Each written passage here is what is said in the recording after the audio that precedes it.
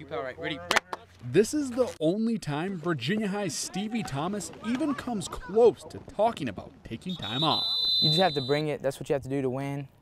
And, like, at the end of the day, the dog's going to win. He has a hunger. He's motivated to be successful, and he really refuses to be outworked. I mean, you just got to have that because that's the only way you're going to get better. You cannot just go sit on the couch, play some Fortnite or something, and expect to be better just because you're athletic. I mean, you still got to put in the work. Now, the sophomore might not be in front of a screen, but he's definitely putting up video game numbers.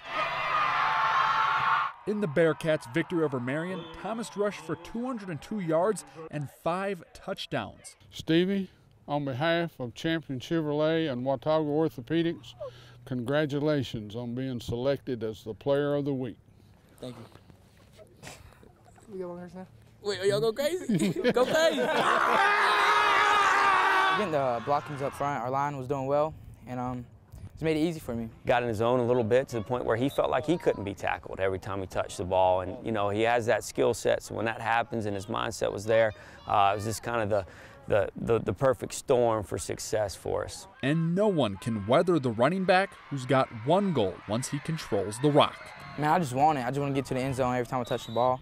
I just want it. You got to go get it. He really is that total package there.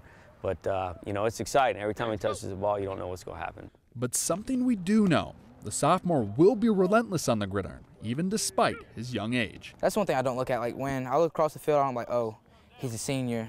He's probably bigger, stronger, faster than me.